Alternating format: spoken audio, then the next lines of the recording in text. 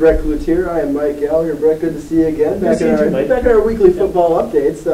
You know, it's kind of a dreary day outside, but again, we are the bearers of good news, folks. If you didn't get out to see the Augies last Saturday, a 35-7 win over Martin Luther College. Brett, Marcus Brum again with a big game, but you know, they put up 35 points.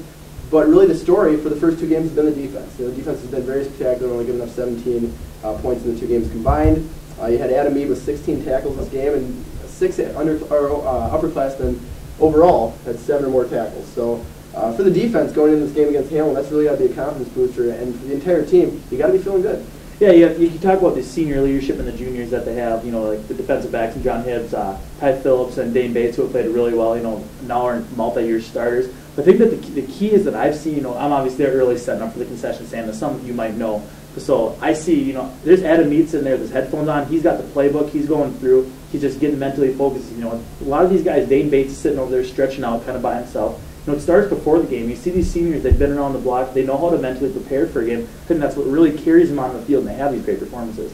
Talking the offensive side of the ball, clearly the play of the game was Marcus Brum right before the half, hooking up with Hakeem Bourne-McFarland on a 41-yard Hail Mary, I guess you could call it. I mean, time's expiring, and you throw it up for a guy that we've talked about, Bourne-McFarland, before. He's got an NFL body. You know, he was at Winona State, transferred here, now as a first year.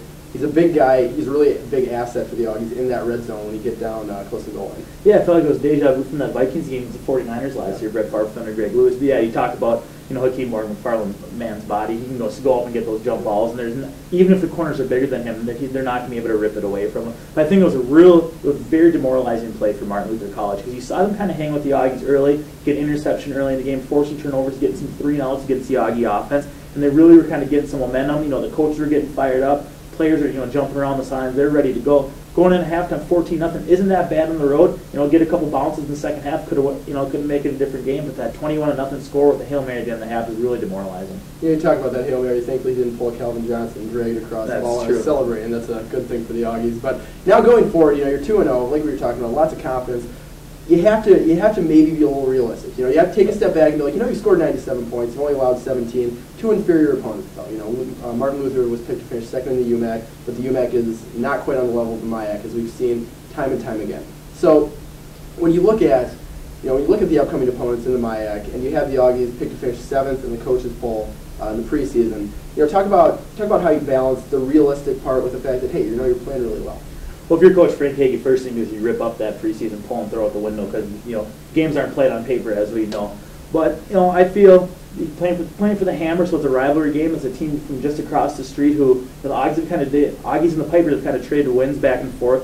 You know, it's going to be a good conference game. You don't necessarily always want to, you know, you don't want to start off with a powerhouse early in the conference season. You don't want to dig yourself off a hole. So I think the Augies like their matchup. Like you said, I don't think you can really look too much in that preseason, the preseason rankings. And I expect the Augies to come out firing and keep doing what they've been doing, which is, you know, pass the ball and play Augie football. You said they've given themselves a chance. You know, 2-0. The Gophers didn't take advantage of that chance. Yeah. You know, they cut the bigger college across the street. Even Virginia Tech did against James Madison. Exactly, against James Madison. So yeah, exactly. So really, you know, every game you have to take, you know, just as seriously as the one before, the one coming up. So you've seen the Augies do that. That's a very good thing. And as you said, the Pipers are picked to finish last in the preseason poll in the MIAC.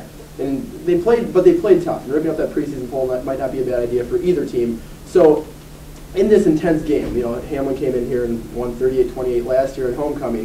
You know, is this kind of a revenge game for the Augies? Do you think that they've got that in their mind and will use that as motivation? Oh, absolutely. Especially on homecoming, anytime a road team comes in and beats you on your home turf, the next time out, none of these guys have forgotten about it. I'm sure they've had this date marked in their calendar, because homecoming is the game if you want to win one game all year. It's the homecoming game. You have the alumni there, you have former players there, you have more fans there. You want to win that game. Hamline came in, they didn't embarrass the Augies per se, but anytime you lose on your home field, it's something that you're not going to let happen again.